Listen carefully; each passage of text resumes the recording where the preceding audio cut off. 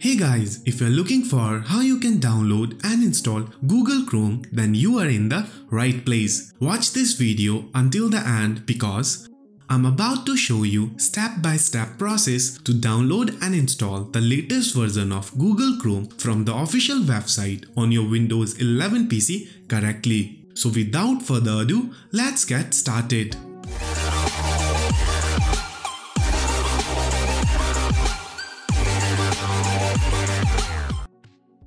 First of all, copy this link. I have provided this link in the video description. Now open Microsoft Edge browser. Then paste the copied link into the search bar and hit enter. This is a step-by-step detailed blog post explaining how to download and install Google Chrome on Windows 11. Scroll up.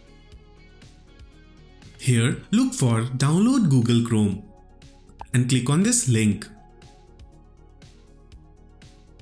It will open official page for downloading the latest version of Google Chrome.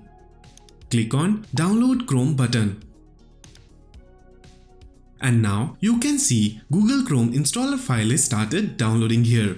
Once the downloads get finished, click on this folder icon.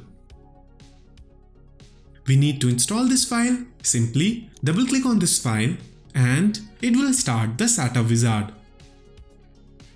Let me close all other windows so that we can focus on installation part. Now it will start downloading the actual software. It will take some time to install. It will automatically open Google Chrome for the first time. Click on Get Started button. Check your preferred bookmarks and press on Next button. Choose your favorite background and click on Next button.